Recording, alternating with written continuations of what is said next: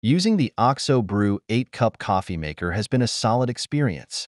Whether I'm brewing a full carafe or just a single cup, the coffee consistently tastes great. I think the way it controls the water temperature and brewing time helps with that. What I like is the single-serve feature.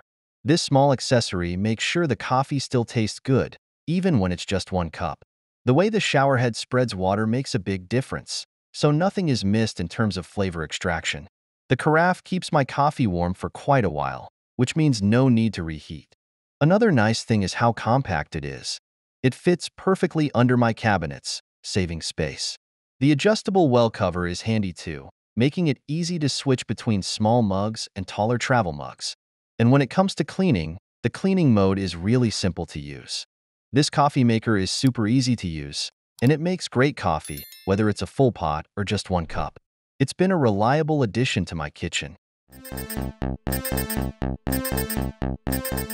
I've been using the DualBrew Pro for a bit now, and honestly, it's become part of my everyday routine.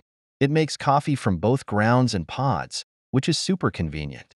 I love that I can brew just a single cup if I want, or make a whole carafe when I need more. Plus, it has different settings, so I can do hot coffee, iced coffee, or even brew something stronger when I feel like it.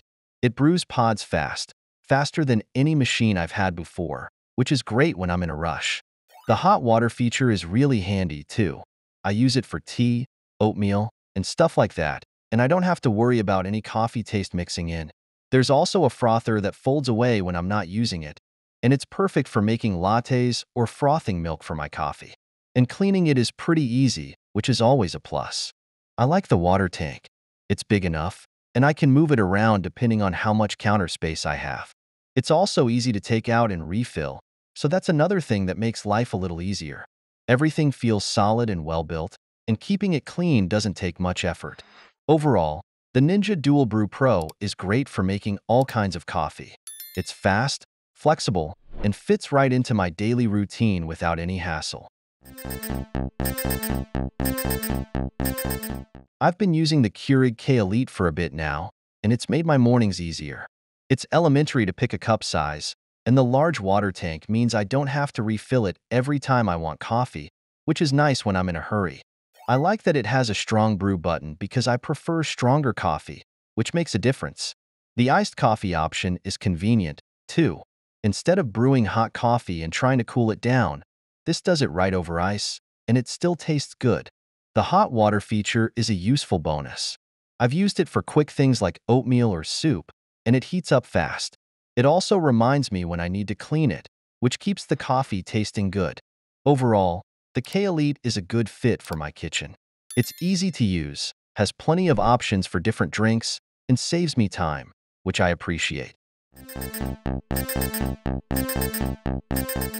I've been using the Technivorm Moccamaster KBGV Select, and it's been a solid coffee maker. Brewing a full or half pot is really simple, which I like because I don't always need a lot. The coffee brews quickly, and the water gets hot enough to bring out a lot of flavor from the grounds.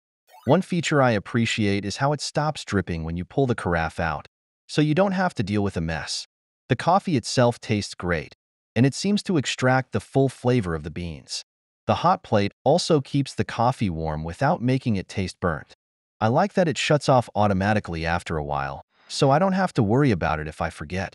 The machine feels sturdy and well-made, and it's designed to last, which is a plus for me. Overall, it's been a good experience.